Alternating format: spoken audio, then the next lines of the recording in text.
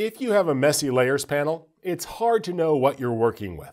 A lot of times things will get complex. Copies of copies, multiple layers, adjustment layers. Taking the time to organize things is worth doing.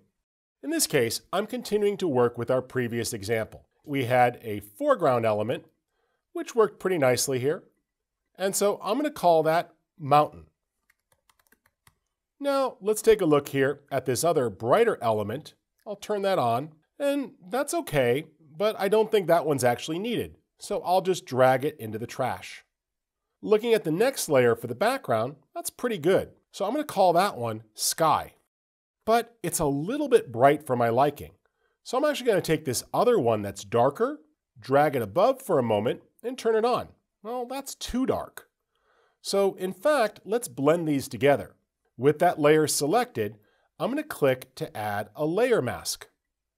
And now it's very simple to grab my gradient tool and to paint from black to white. You'll see if we drag, for example, it starts to blend those together. Well, maybe that's not what I want, or maybe it is.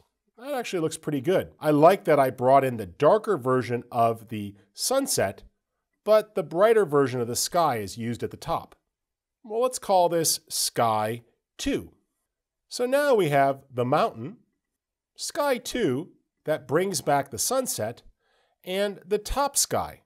Or better yet, let's call that bottom sky and top sky. And this last layer isn't needed, so I'll delete it. One thing that's quite nice is as you work with different layers, you'll find that you might drag them up or down. You can also use the keyboard shortcut of Command left bracket or Command right bracket to move layers up or down in the stack.